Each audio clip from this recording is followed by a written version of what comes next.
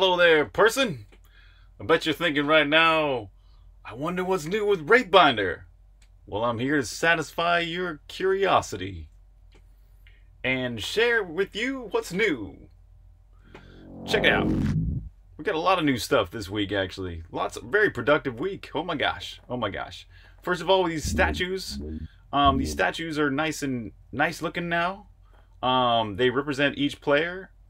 And they've got a nice little diamond-shaped like pedestal they're sitting on, little flame in the air, and they can also be stolen. So you can go and if I go over here and I go to this guy's base, I can go steal this base, and this statue will change into my statue. So now I know that's my base.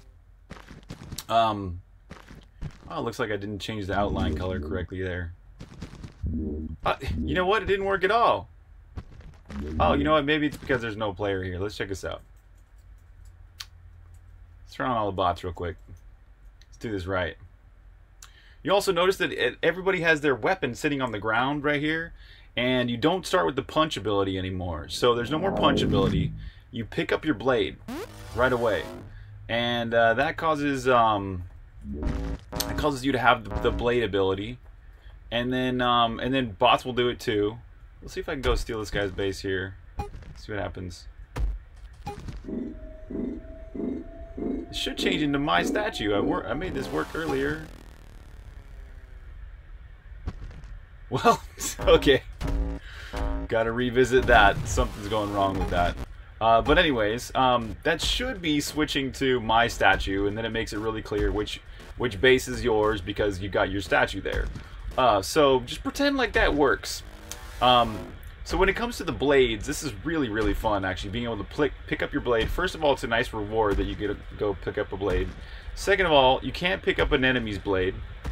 Third of all, you can drop your blade in battle with the shield, and the shield is now way more cooler. Check this out. When you use the shield, it's got this nice little oomph feeling to it. Boom! Yeah! It's got the nice little effects and animations going on, and a screen shake and everything.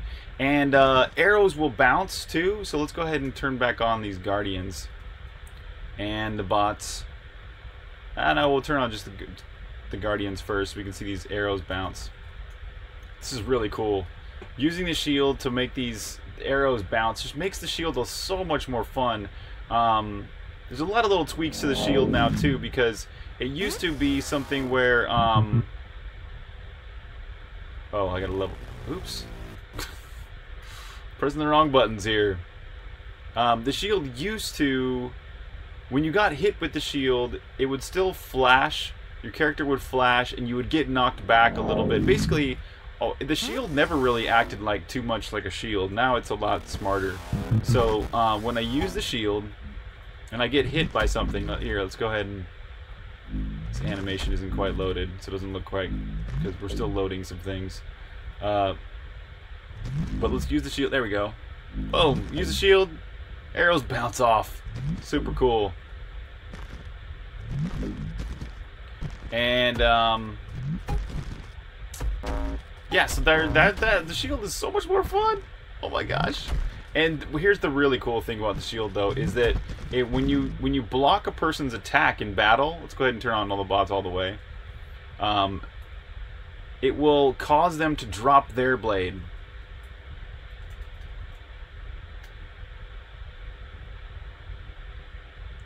So let's go ahead and play a little bit, actually. Let's try all this out. All this new stuff.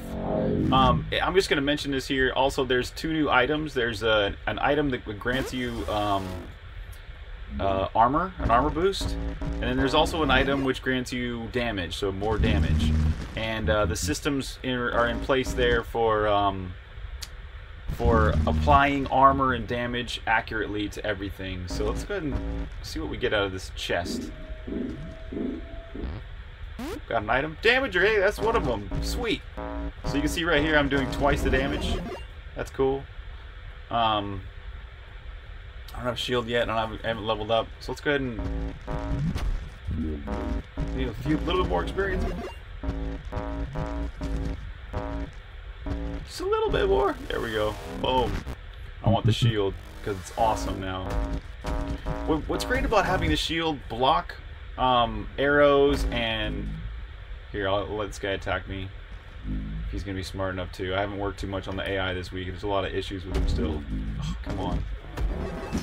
There we go. There's his... See, his spear went flying out of his hands and he didn't go for it. What an idiot. He's running around with no spear. Oh, man. Talk about how smart they are and then they act all dumb. Happens. I'm kind of embarrassed here. Gosh, there's so many little bugs I'm noticing, which happens every time I film a video. Like, oh, let's work on this all week and work on that all week, introduce all this new stuff, and I go and record a video and everything's not working anymore.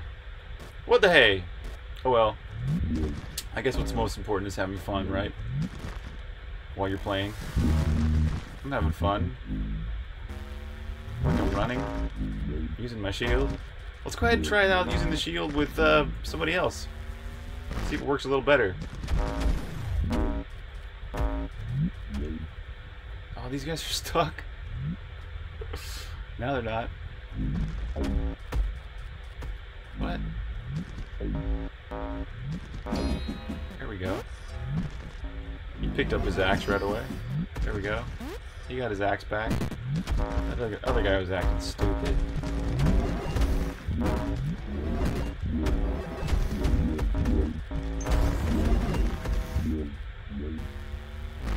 I'm low on health.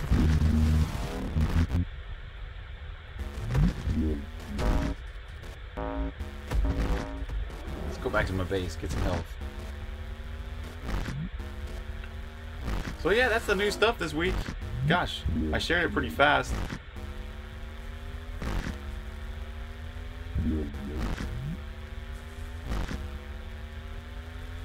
Yeah, I don't know what else to say. It took a long time to do all this fun stuff. Oh, you know what's also new? There's another new thing here. The background clouds are a lot more pretty. Worked on that too. You can see they're a lot more evenly spaced out. They're brighter, and they're less too obviously circular. And the hue is a lot better. So I noticed that the green hue and the yellow hue didn't really work very well for me aesthetically in the background.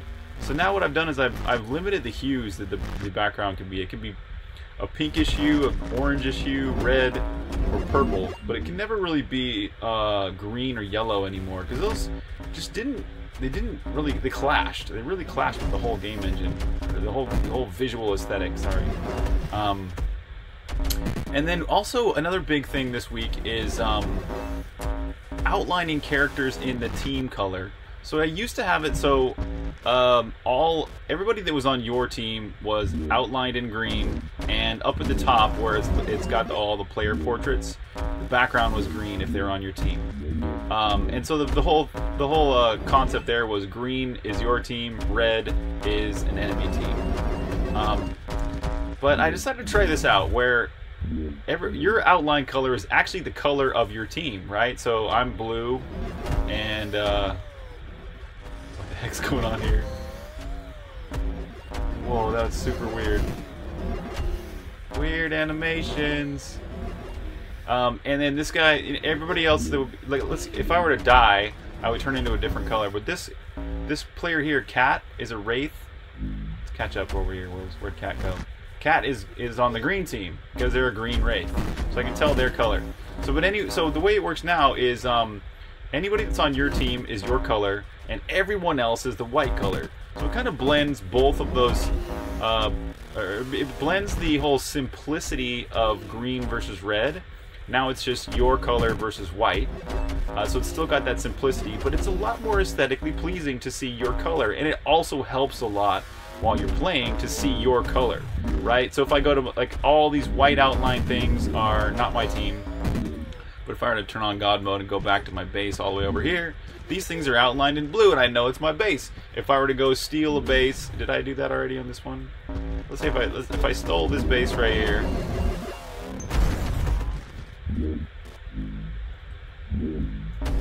Gotta kill these guys first. Yeah, one more. Come on.